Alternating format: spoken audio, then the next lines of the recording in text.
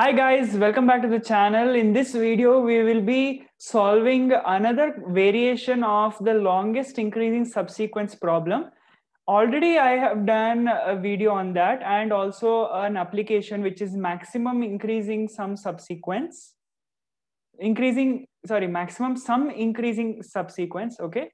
So please watch those two videos, and if you have watched those two, this video that I will be doing now, it will be very helpful and you will understand. Okay. So let us see the problem. We are given an array of integers. We have to find longest subsequence such that the difference between the adjacent elements is equal to 1.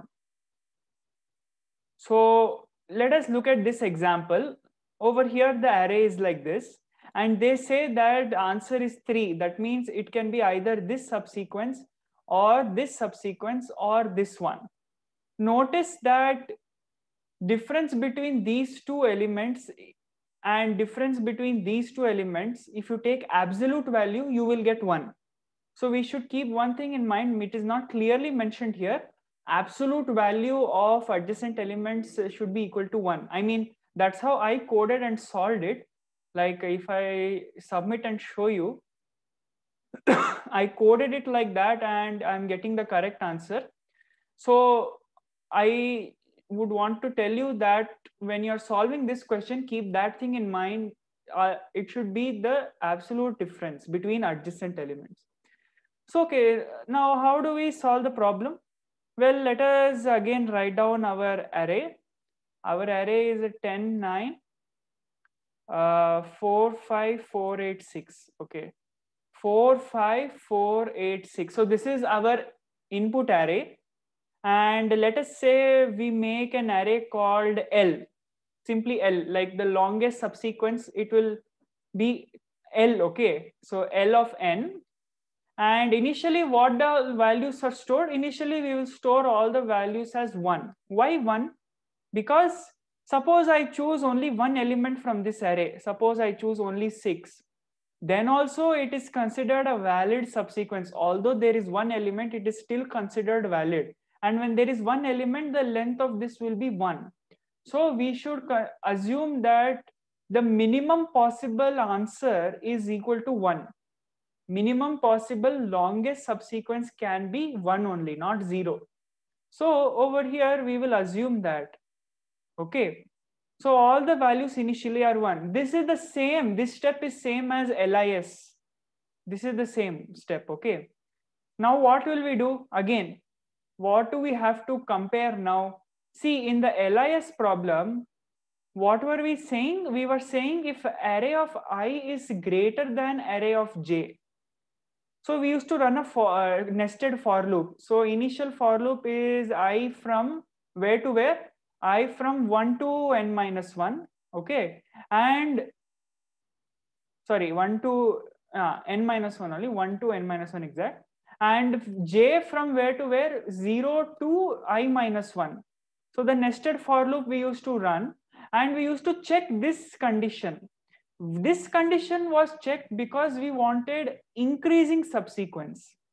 So we always knew that the index I will be greater than index j always. See, if you look at this, index I will always be greater than index j. So we always wanted to find out whether this condition is true or not. So if this condition was true, what were we checking? We were comparing LIS of I with LIS of j plus 1. We are comparing these two values, and maximum of these two would be stored in LIS of I.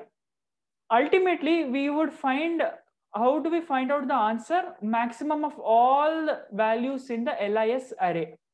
So now how will the problem, or not problem, sorry, how will our code change? Approach will remain the same, right? But how will our code change? So to understand that, we will see this.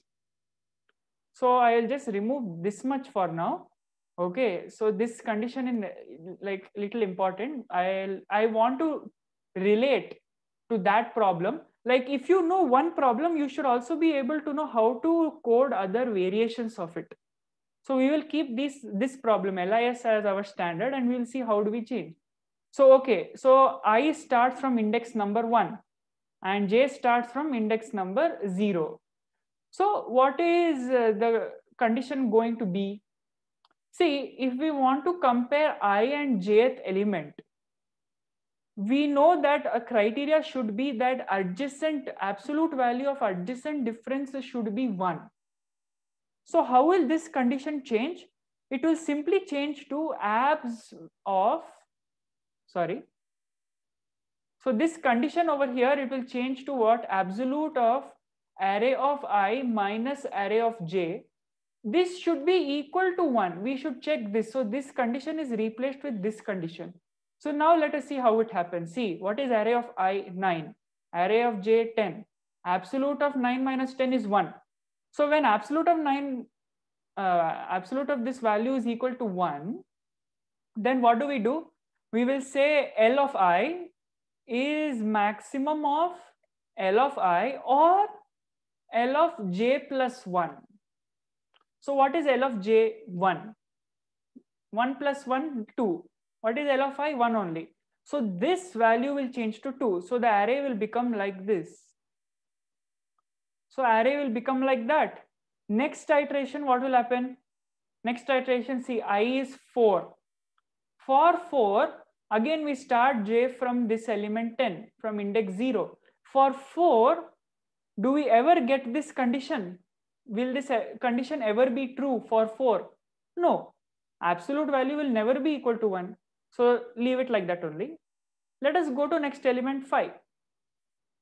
So I will be over here. For 5, will it happen? No. 5 also it won't happen. You can take 10, 9, 4, nothing will happen. 4 over here only it didn't happen. Here also it won't happen. Now let us check 8. See, for 8, 10 won't do anything because 8 minus 10, see, absolute of a of I minus a of j is what? 10, 8 minus 10, which is 2. But look at 9. See, 8 minus 9 is equal to 1. Absolute is equal to 1. So now what is LIS of I? LIS of I is equal to 1. But what is 1 plus LIS of j? It is 1 plus 2, 3. So how will the array change? This will change to 3. And actually for this 5, we didn't check 4 only. We checked only 10 and 9. So for 5 also it will change. See, for 5 also I did a mistake here. I hope somebody would have corrected it before I made the mistake. So I'll remove all this and write it down again. So the condition is what? Condition should just be absolute of array of I minus array of j should be equal to 1. So over here it will change to this. Okay. And next iteration I is at 4. Nothing will happen. Next iteration I is at 5. For 5 minus 4 is 1. So this value will change to 2. So somebody would have already put in the comments, you have done wrong.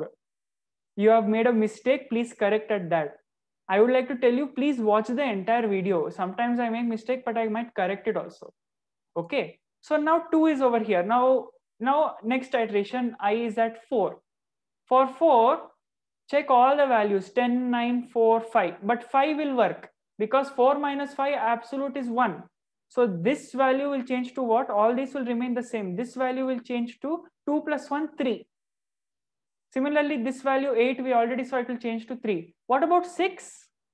See, 4, 5 is there. Before 6, 4, 5 is there. Now 4, 5, 6 can form a subsequence.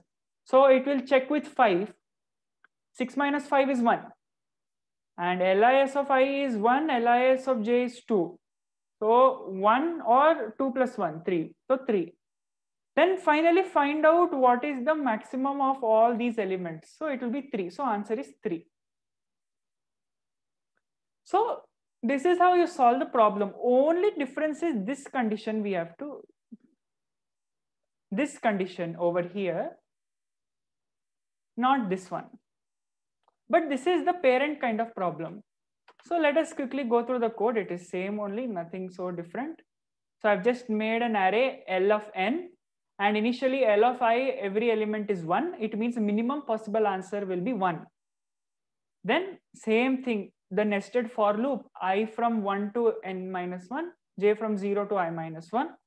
Now this condition is absolute of a of I minus a of j. If it is equal to 1, then you check for this. And finally, find a maximum of all the elements in the L array. The maximum of all will be our answer. So this coding part you can do very easily if you know the basic logic. And if you have already solved LIS problem, this is also easy only. So I hope you are able to understand, and I corrected myself. So if you have put in the comments already, it is wrong, just check it once again. I have corrected myself. That's all for this video. And please like it if you really liked it, if it helped you. Share it with all your friends, it might help them. Subscribe to the channel, it will motivate me. And take care, stay safe, keep learning, keep growing, stay tuned. Bye.